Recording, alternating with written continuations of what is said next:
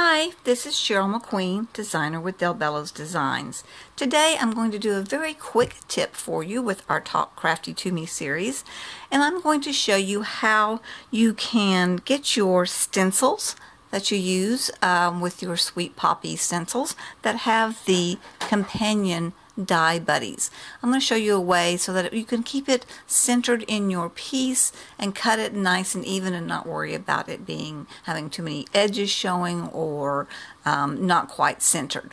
Normally what we do is we stencil on our paper with our stencil, have the piece of paper behind it, do our stenciling, then we take it out and we run it through the machine with our die buddy on top. And it's sometimes really hard to line that up straight.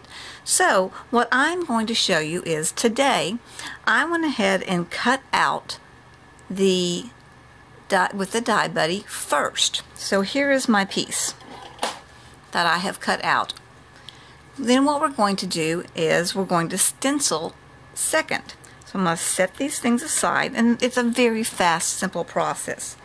So what I'm going to do is I'm going to take my stencil, my Sweet Poppy Indian Moth stencil, turn it upside down, and take my piece that I cut out and turn it upside down on top of my stencil.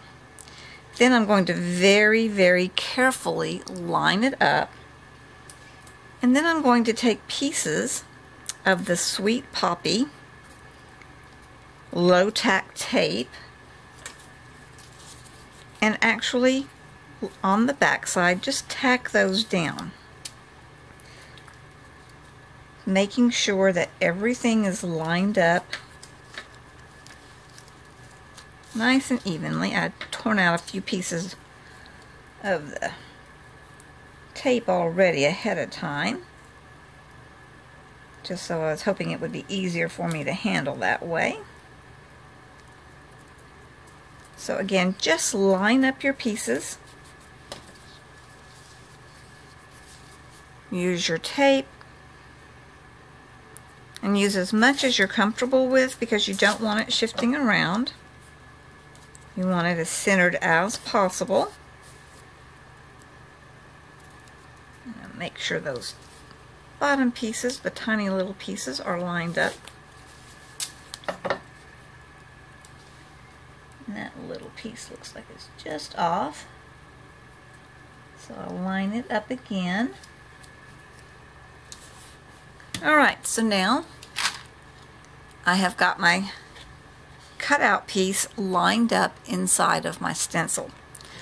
I'm going to go ahead and lay it on a piece of magnetic sheet just because it will hold it in place a little bit better when I'm actually doing my stenciling. You don't have to do that, but I like to do that so that it doesn't wiggle around quite as much.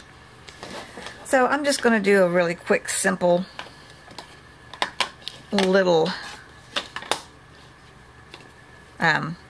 bit of the stenciling. I'm not going to really go into a whole lot of detail, but I'm just going to go ahead and take some peacock feather to start out with and rub some of that stenciling, do some of that stenciling across the top part of my Indian moth stencil.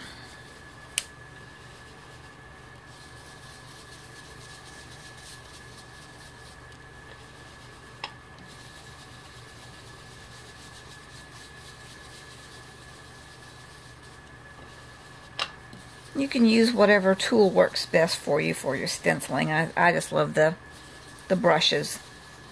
The blending brushes seem to work best for me, but there are many different varieties of stenciling brushes that you can get as well. Alright, so there's our peacock feathers, and we will move on to our pine needles.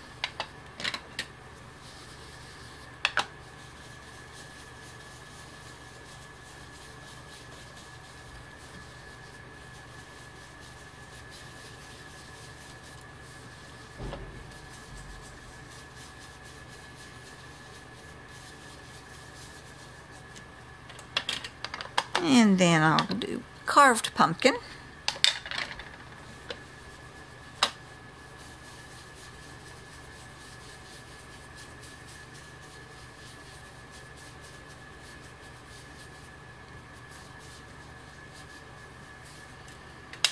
And then finally I will do some mustard seed.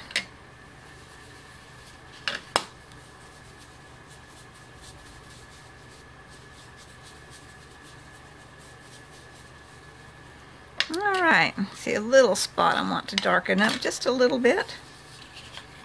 Right up here.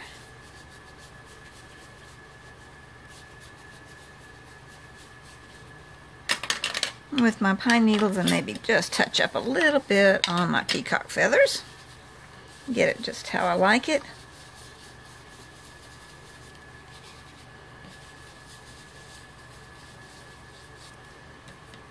Alright, and so now finished with my stenciling part. I remove the stencil from the magnetic sheet, turn it back over very gently.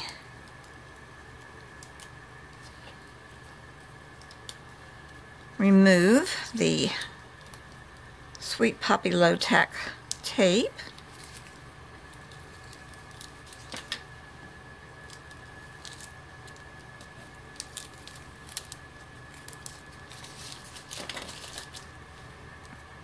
And remove my moth. And that way you can get them lined up a whole lot easier. And see, you can see, that's why you need to be very, very careful. See if we can get in there to make sure that it's lined up in the window. I didn't quite get this antenna lined up the way I wanted to. I did a little bit better job with my very first one. But see, then this way you don't have to worry about having done all the work to do your stenciling, and then when you go to cut it out, it doesn't fit quite right. Anyway, I hope that this little tip helped you out a whole lot, and that you'll give it a try with your stencils and die buddies that you have. Below this video, please see the list of the supplies that I used for doing this quick tip, and then be sure to remember to check out the delbellosdesigns.com website and click on the members, the design team members page, and check out all the videos that we have for you to check on and enjoy. Have a great day.